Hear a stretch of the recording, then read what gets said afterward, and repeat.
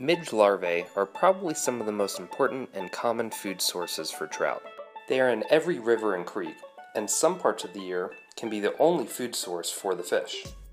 This fly is so easy and quick to tie, you can make up a few dozen of them in an hour. You only need a hook and some thread.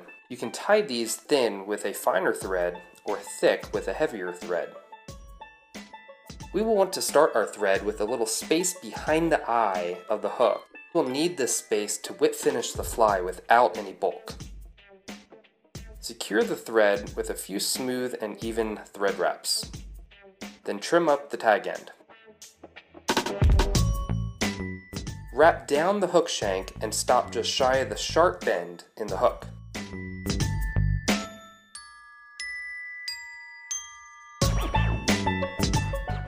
Make sure your wraps are even and smooth. Spin your thread so it becomes rounded, kind of like rope.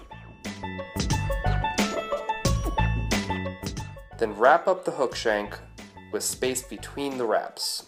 This will form the body ribbing for the fly. Make sure your ribbing is evenly spaced out. About 8 to 14 wraps is good, depending on the hook size.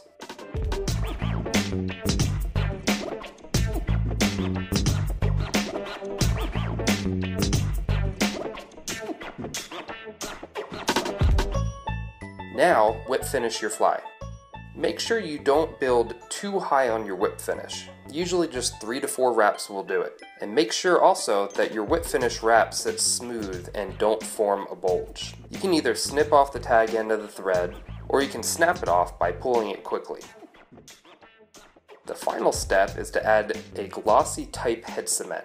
I am using Hard as Hull, which works quite well. Make sure and coat the entire fly, but keep it out of the eye of the hook. Let the head cement sit on the fly for a few seconds, then wipe off the excess with your fingers. And there we have it, an easy and quick midge fly that takes a matter of seconds to tie. You should be able to tie up quite a few of these the night before your fishing trip. If you like what you see, please subscribe. You can leave your questions in the comment section below. Now, go catch some fish.